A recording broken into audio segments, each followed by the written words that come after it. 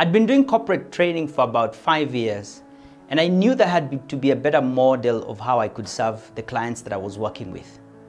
I had faced a challenge and I'm looking for an answer at that point. I didn't know where to start.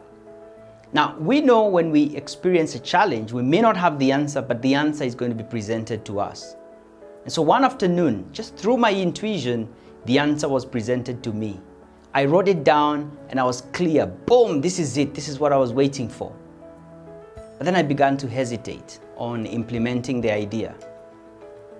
It was until 1 year that I actually took it off and had success with it. Now, was the idea imperfect? No. Was it ahead of its time? No.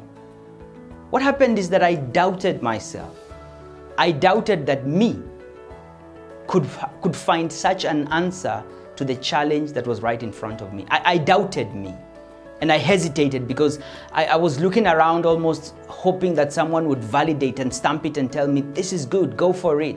Now, if you are stuck, wondering about how you will move forward from where you are to where you would want to be, I would suggest to you, the answer has been presented to you or will be presented to you.